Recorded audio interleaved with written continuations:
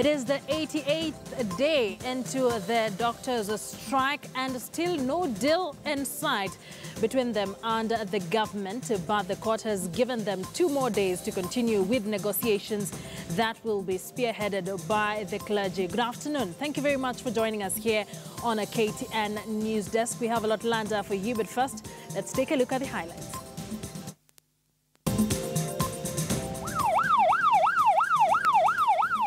Somber mood as the late Nyeri Governor Nderitu Gachagwa's body arrives from London. Religious leaders take the driver's seat in a long journey to end a doctor's strike. And the Cohesion Commission raises the alarm over the zoning of the country into political strongholds.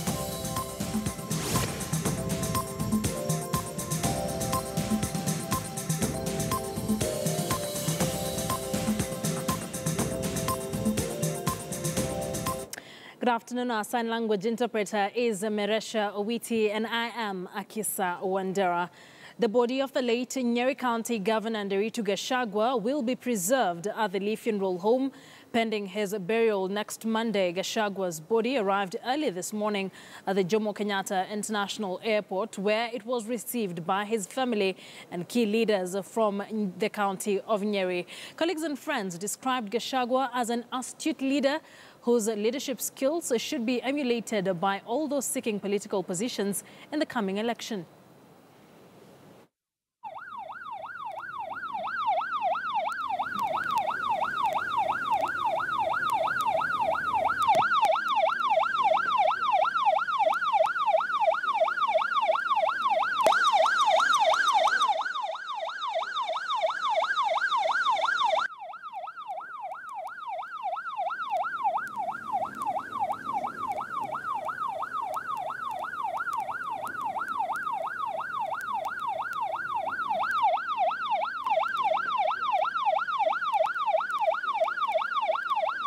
Well, that's what happened earlier on in the day, very early in the morning at about 6 a.m.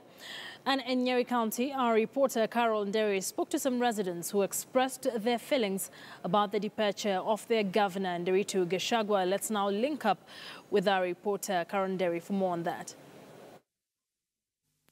Sasa kuna utawala mpya hapa Nyeri. Nyeri na gavana mpya. Ni mambo gani au matarajio gani uko nayo kwa utawala mpya wa Nyeri?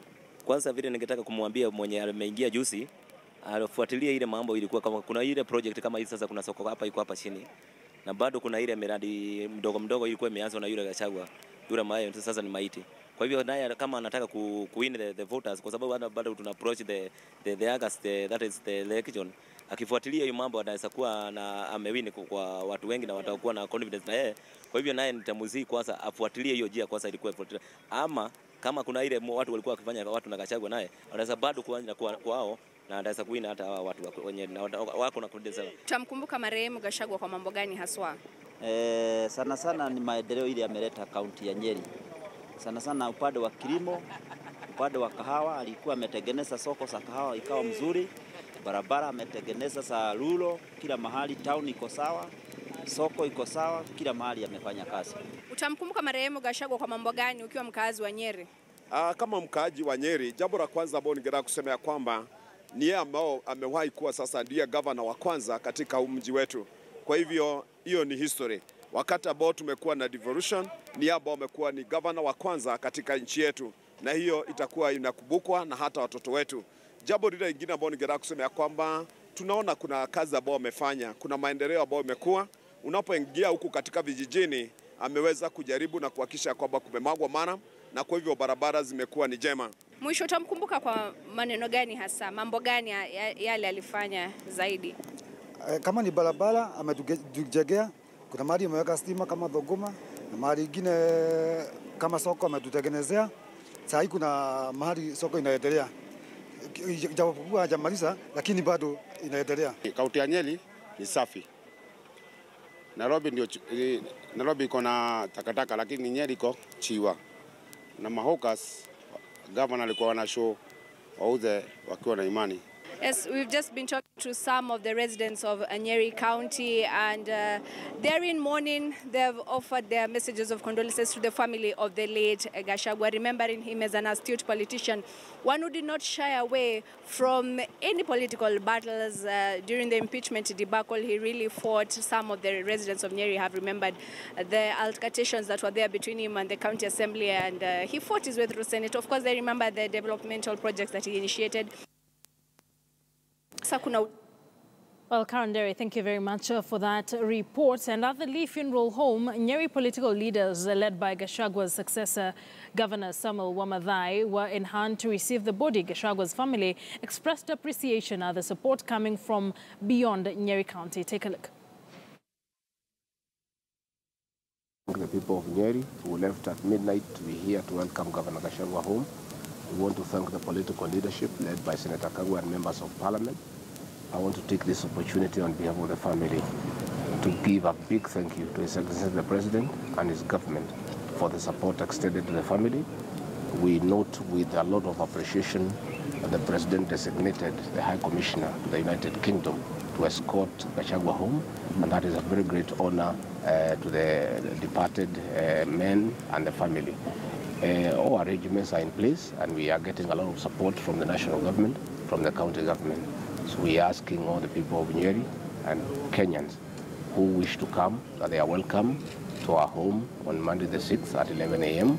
To re-emphasize what Bonarigadi has said, that we as Nyeri County, the political class, as well as everybody else, we all want to work together to give our departed governor a really decent send-off.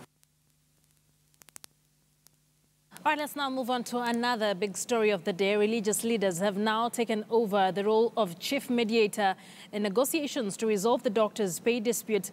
The leaders under the Inter-Religious Council of Kenya, who appeared in court during the mention of the doctors' strike case, are optimistic that a deal will be reached in the next few days. The Court of Appeal gave the mediators 5 days to conclude the talks.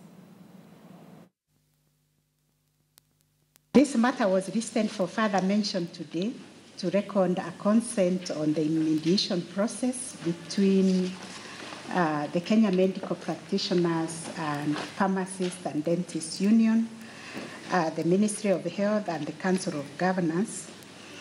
That was undertaken following a consent order that was filed in this court on 15 February 2017. Counsel for all the parties agree the mediators filed an interim report. However, no agreement has been reached yet because there are certain issues that have not been sorted out. But everybody is hopeful that with the support of the faith-based organizations that are in court today, under the auspices of the Inter-Religious Council of Kenya, the remaining issues that have not been resolved are likely to be sorted out if given more time. Accordingly, bearing in mind the delicate nature of this public interest involved in this matter, we give the following directions. 1, the interim report filed by the mediators on 2nd March 2017 be treated as an interim report. The Inter-Religious Council of Kenya, who are represented in court today by high-ranking religious leaders, are around to participate in further negotiations on the remaining issues and to record a consent or the way forward on 7th March 2017.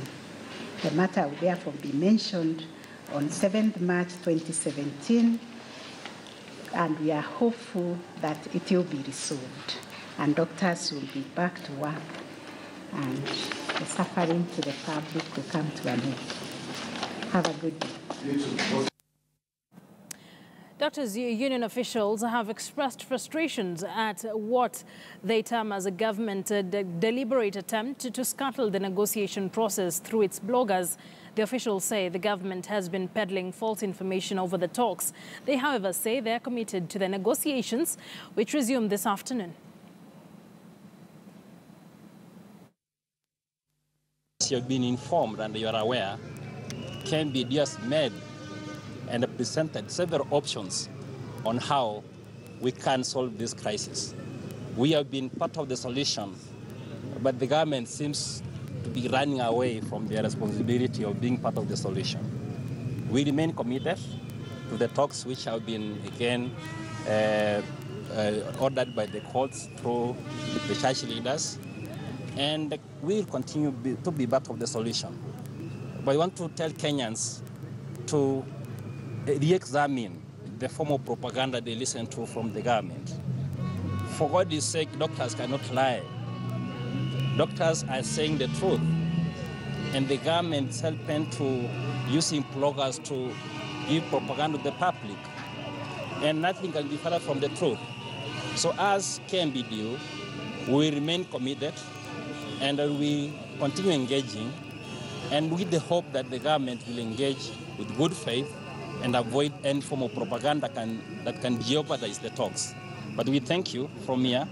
We'll be convening again in the afternoon under the leadership of the church leaders and again the mediators to try and find a solution which is amicable to all Kenyans and for the best interest of this country.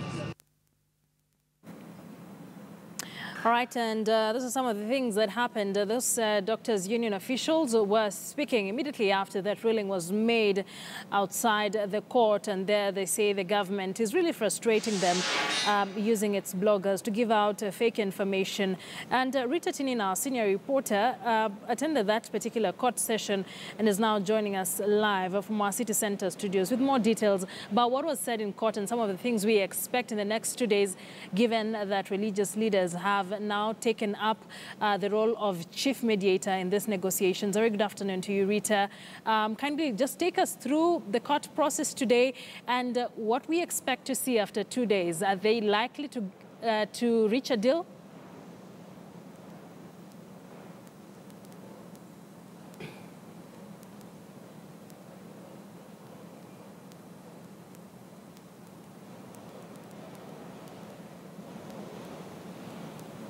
Rita, can you hear me? Well, Akisa, I could not quite get you there, but some divine intervention earlier on this morning with the entry of religious leaders into this pay dispute.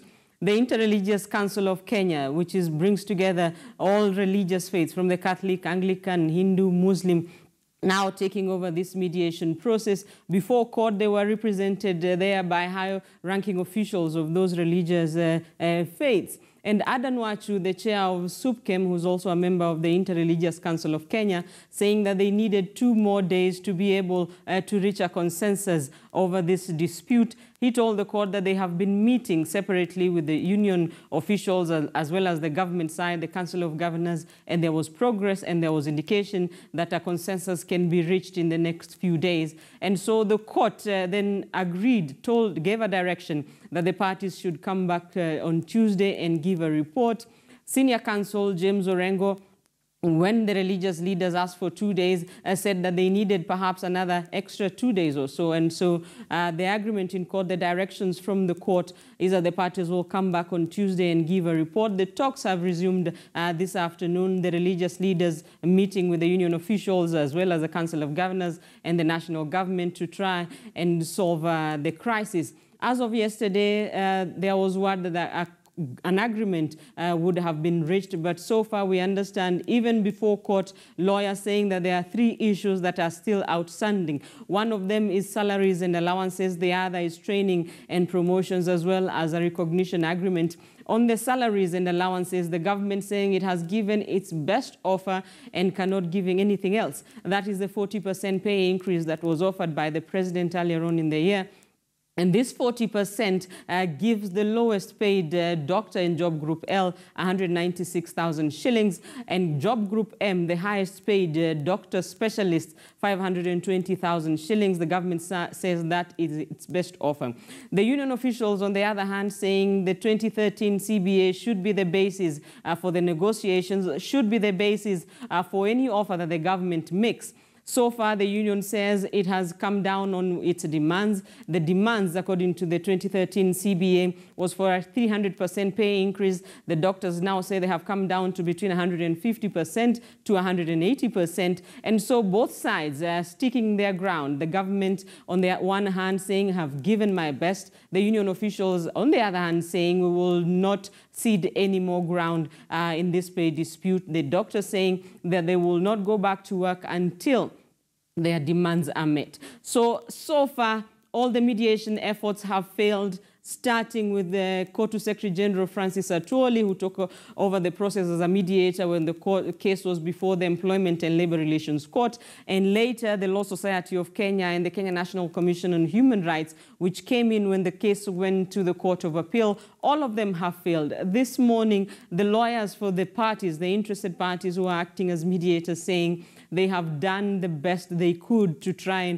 and reach a consensus, and so they were letting the matter now take its full course before the court. And so to many, the entry of the religious leaders, perhaps the only remaining hope to try and get doctors back to work, to try and end the suffering of thousands of Kenyans who are in dire need of medical services. And so by next week, we'll wait to see whether the religious leaders, I think they have their own secret weapon, with the confidence that they expressed in court today, with the optimism that they expressed in court earlier on this morning. Indications are that they know what they are dealing with. They know how far they will be going in the next few days. And so come Tuesday next week, the parties will be back in court to give their report. Back to you, Akisa.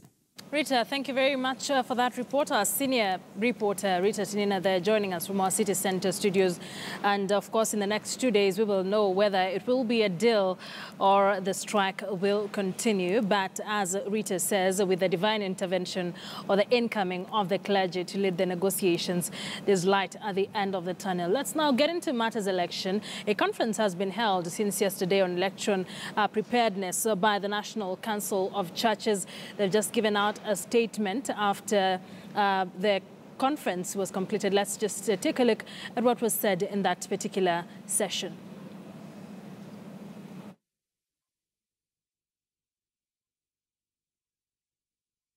There is peaceful coexistence before, during, and after the elections.